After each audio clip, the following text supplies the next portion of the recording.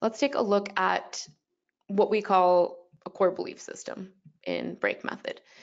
When we actually do all of this work to figure out what went in, again, to this glasses lens, if you will, what we're really looking at is an origin source belief, which is typically formed between 2 and 5. Honestly, it might be earlier. And this is created by the repetitive adversely perceived experiences in your childhood. So the repetition's important because your brain's not just going to create a rule with one exposure. Whatever you're exposed to repetitively that your brain experiences is adverse. And remember that adverse doesn't have to mean like physical abuse or sexual abuse. It can literally just mean anything other than innocence, curiosity, or love. A child comes into the world. I like the way the Taoists describe it as the pu. It's an uncarved block of wood. A child comes in very like soft and malleable.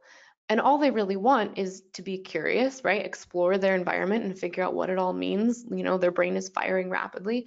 They're innocent, right? They don't come in jaded to the world and full of other past memories to kind of relate. Well, this person's angry, but they're not as angry as this, so I'm probably not in danger, right? There's no ability to relate back to the past.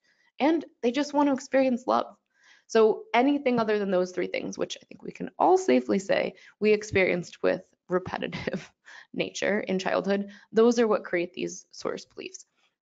It can be as simple as repetitively fighting with a sibling, or even the birth of a sibling, or a parent that doesn't seem to ever have time for you when you're asking for clarification of something, or you're getting disciplined for something that you don't understand. You don't have to be physically abused or sexually molested to have experienced childhood trauma. That's a very important takeaway here. So whatever happens in that earliest time frame, obviously we call it the source belief timeline process and break method. This helps really lay the foundation for how this all works together. So those are typically between 2 and 5. Then you form an adaptive source belief. This is typically formed between 5 and 10. And this is created by the adaptive responses to protect you from whatever that repetitive adverse experience is. I was thinking about this in the car this morning with my daughter, who her origin source belief, and I'm going to throw all the source beliefs out here to choose from in just a moment. Her origin source belief is that everyone will abandon her. Obviously, her dad passed away when she was 2, and daddy was there, and then daddy was gone, and mommy was working a lot. So her origin source belief is absolutely everyone will always abandon me. And you can see that the way she adapted to try to not let people abandon her is to hold it all together for everyone. And I watched this even with my fiance yesterday. So, you know, in general, everyone has their temper tantrum moments, right? And it's very clear to me, my daughter's nonverbal, so she does sign language. And I saw that she was very intently observing an interaction between my fiance and I.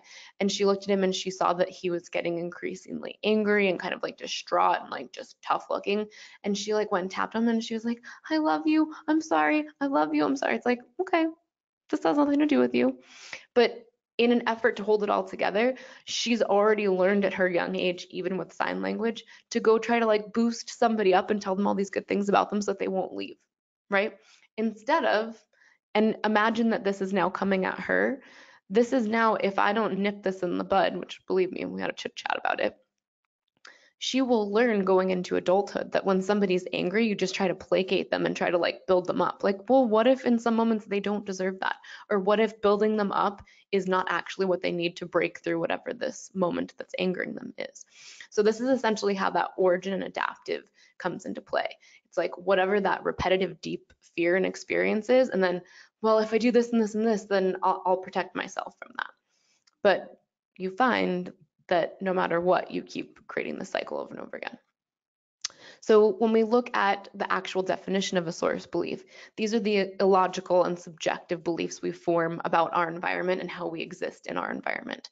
And remember, it's a faulty experiment because our parents set up all the variables. And yet we go out subconsciously and we recreate these variables to experience the same, basically the same set of answers every single time, right? So let's say there's a variable A, variable B, which gives us C. When we go out into our adult lives, even though variable A and variable B were absolutely controlled by our parents, we might go out into our adult environment now and be like, you're enough like A to go in here, you're just enough like B to go in here. So C, it always ends up like C.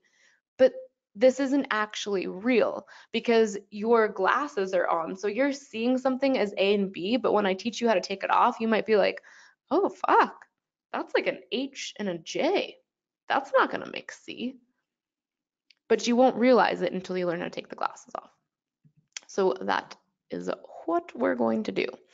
So these are the most common source belief variations that I've found in my work, which again, now, if we factor in maybe, this has been at least 3,000 students that have gone through this particular course, and these are the most common source beliefs.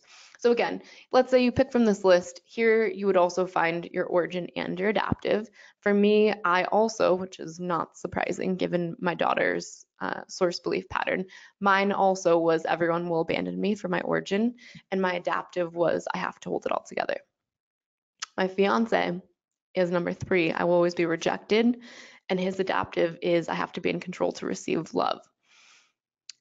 These two often end up together, as we're going to find out when we go into symbiotic dysfunction. So I'm going to give you 2 minutes to take a look at these. And what I find to be the quick and dirty way of doing this, if you look at, let's say, 0 to 5, and you were to try to summarize what that repetitive adverse experience was, summarize it in 2 sentences, and then look at this and say, what was the first rule that I learned about this 2-sentence summary?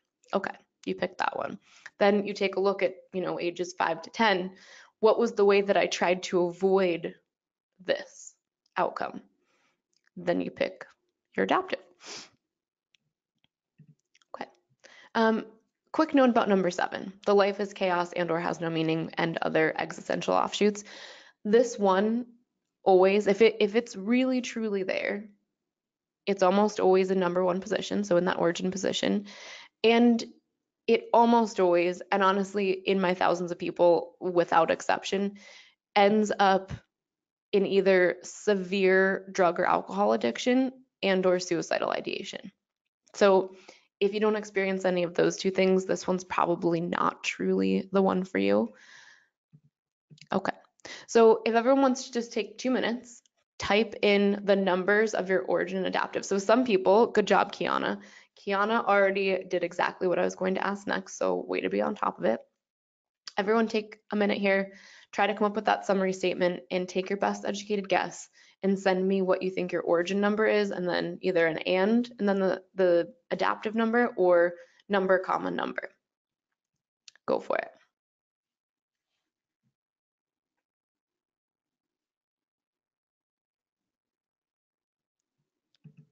Okay. Lots of 2s and 1s, as to be expected. So when I did this in the prison system, 90% of everybody was 2 and then 1. We've got 4 and then 5, 4 and 1, 4, 2 and 5. Yep, 2 and 5 is a big one. 4, got it. 3 and 4, 1 and 7, 4 and 5. Nice, everybody. So remember, when we look at our glasses, right? Now what we're going to see is that in these glasses, let's say they're bifocal, right? Where they've got like the line. The first thing that our brain is going to experience is going to be whatever that origin belief is. So let's say if you look at any scenario that's happened in your life over the last, 3 days, and I know it's the holiday season, so shit's probably getting wild for you at home. Think about whatever that origin is and think about how your brain, if you actually take a look at how everything transpired, how your brain actually was acting with that in the forefront. Like, oh, fuck, really that was driving a lot of my behavior and how I was labeling things. I was afraid to get rejected, or I was afraid to get abandoned, or I thought people just kind of leave, right? So especially during the holidays, holding it all together or constantly feeling like you're not enough for disappointment or trying to control every single person if you're the control to be safe or receive love, This is going to be driving all of your behavior over the last few days.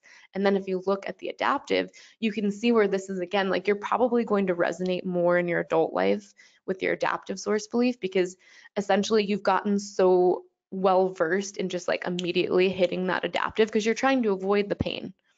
But the funny thing is that you're assuming that the pain is coming, so you immediately default to the adaptive. But in doing this process and assuming that the pain is coming, we actually create the pain. And that is the problem.